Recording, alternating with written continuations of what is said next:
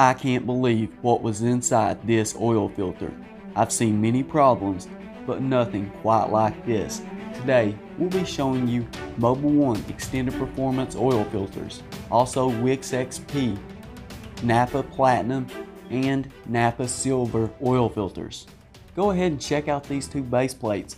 We have the Napa Silver on the right. As you can see, it has rust on the outside of the base plate, and the Napa Platinum base plate on the left. We'll flip them around. Look pretty clean on the inside. Both seem to be good construction, high quality steel. Guys, let's not forget this cat filter. I mean, you can already see we're in for a doozy on this one. Now to the right we have Mobil 1, and to the left Wix XP base plate. Even the Wix, one of the greatest quality filters, as you can see on the left, with rust on the inside of the base plate. You can tell it's definitely a problem today with manufacturing. We need to do something about this. Manufacturers must know. Have you ever worked in a manufacturing facility? You know quality can definitely be a concern. Now, as for all the anti-drain back valves, they're all made of a high quality silicone. Now, you can see the black anti-drain back valves made of a natural rubber. And this Mobil 1, well, it's the only one that doesn't use a steel coil spring to support the components inside the filter housing. However, you can see that the Wix XP uses a high quality synthetic media, which doesn't filter out the smallest of particles, but it will last for longer engine oil drain intervals. The Mobil 1, it doesn't use your typical cellulose, but it does use a cellulose glass mix, which is a little bit better. And it can trap smaller particles. The Mobil 1 filter can also trap these smaller particles at 99% efficiency at a 25 micron rating, which is absolutely incredible. Now, the Wix, on the other hand, as you can see, does compare to the Napa Platinum filter. I mean, they appear to be identical.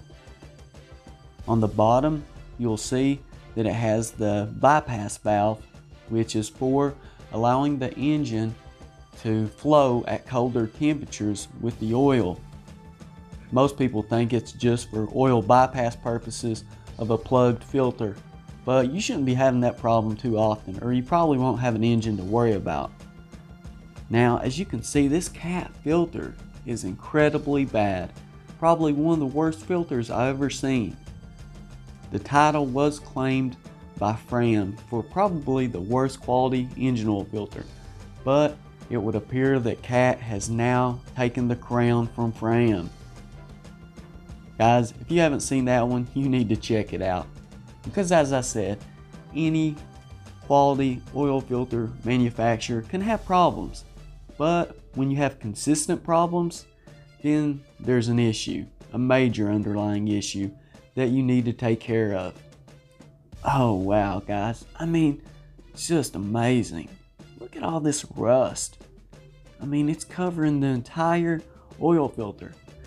I'm not really sure the filter media matters at this point, but with the cellulose material being used, it's the lowest quality, and it will actually work and get the job done. There's nothing wrong with this filter. I mean, aside from the rust, the quality of its construction, aside from the rust, is actually pretty good. Like I said, not the highest quality media made, but hey, it gets the job done, and even smaller particles are caught with this media.